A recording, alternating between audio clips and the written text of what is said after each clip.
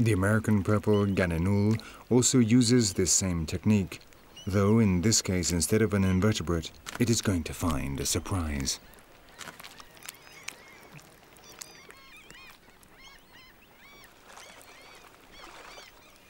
With the increase in available fish, the double-crested cormorants get ready to breed.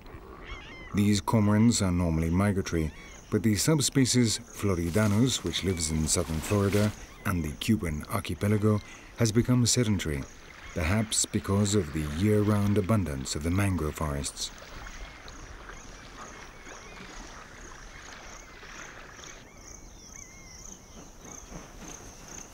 During the mating season, the double-crested cormorants gather in colonies which can contain thousands of couples and build their nests on the ground or in the branches of the different trees of the marshes. The need to find a mate and the concentration of so many cormorants in the areas chosen to build their nests mean there are sometimes fights between neighbors, but these never go further than frantic beating of wings and a shriek or two.